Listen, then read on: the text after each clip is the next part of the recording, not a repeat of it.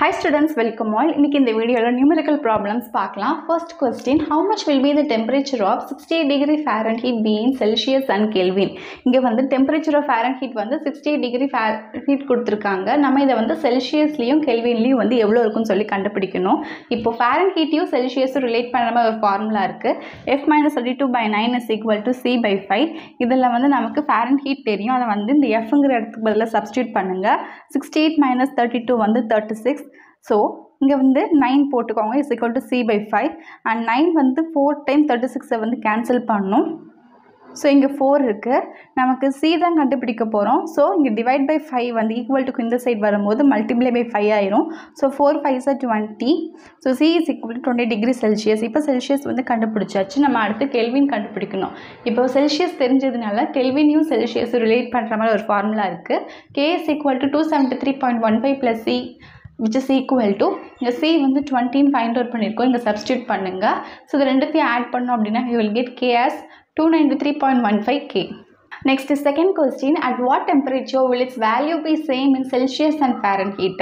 Celsiusல Fahrenheitலயும் ஒரு temperature வந்து சேமா இருக்கும். அது எந்த temperature அப்படினு கேக்குறாங்க. இப்போ Celsius Fahrenheitம் சேமா இருக்கும். அது எந்த temperature? அப்ப சேமா இருக்கும்ங்கிறது நமக்கு கன்ஃபார்மா தெரியுது. So Celsius is equal to Fahrenheit. இப்போ ரெண்டு ரிலேட் பண்ற மாதிரி ஃபார்முலா எழுதிக்கோங்க. F-32/9 is equal to C by 5. இந்த இடத்துல Fahrenheit Celsius சேமா இருக்கிறதுனால நம்ம என்ன டெம்பரேச்சர்னு ஃபைண்ட் பண்ண போறது காரணத்தினால இங்க Fahrenheit பதிலா செல்சியஸ்னு போட்டுக்கோங்க. போட்டதுக்கு அப்புறமா இந்த டிவைட் பை 5 ஈக்குவல் டு இந்த சைடு வந்துச்சுன்னா மல்டிப்ளை 5 ஆயிடும் and இந்த டிவைட் பை 9 இந்த சைடு போச்சு அப்படினா மல்டிப்ளை பை 9 ஆயிடும். So C minus 32 into 5 is equal to 9C. இந்த 5 வந்து உள்ள மல்டிப்ளை பண்ணுங்க. So 5C minus 32 into 5 வந்து 160. This is equal to 9C. இந்த 5C-ய இந்த சைடு கொண்டு போயிருங்க. ஏன்னா C தான் வந்து கண்டுபிடிக்க போறோம்.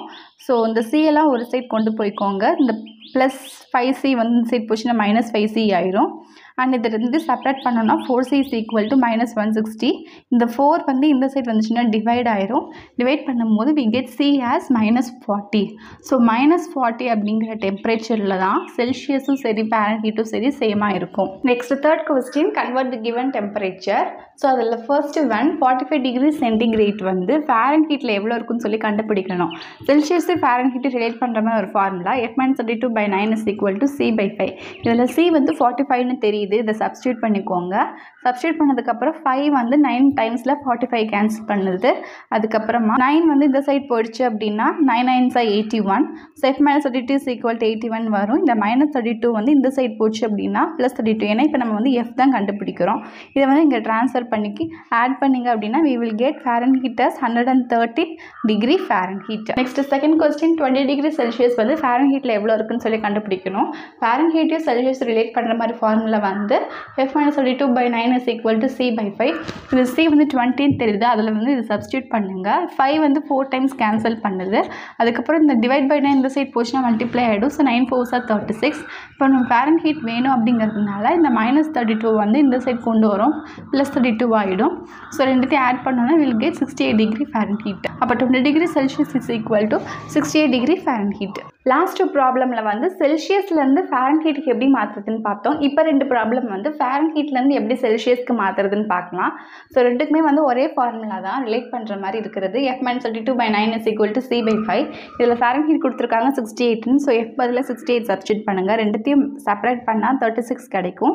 9 வந்து 4 டைம் 36ல் போகுது. ஸோ இங்கே 4 இருக்குது. நமக்கு C தான் ஃபைண்ட் பண்ண போகிறோம். இந்த 5 வந்து டிவைடில் இருக்குது. இந்த சைடு வந்துச்சுன்னா மல்டிப்ளை ஆகிடும். 4 5s are 20. So we get as 20 degree Celsius. Next fourth one, 185 degree Fahrenheit is equal to how much Celsius? So ரெண்டுத்தையும் ரிலேட் பண்ணுற மாதிரி ஃபார்முலாவை எழுதிட்டு இது F பதிலாக இந்த 185 சப்ஸ்டியூட் பண்ணுங்கள். ரெண்டுத்தையும் செப்பரேட் பண்ணோன்னா we will get 153. 9 வந்து 153ல் 17 டைம்ஸ் போகுது. அண்ட் நம்ம C தான் ஃபைண்ட் அவுட் பண்ணுறோம். ஸோ Cக்கு கீழே இருக்கக்கூடிய டிவைட் பை 5 இந்த சைடு வந்துச்சுன்னா மல்டிப்ளை 5 ஆகிடும்.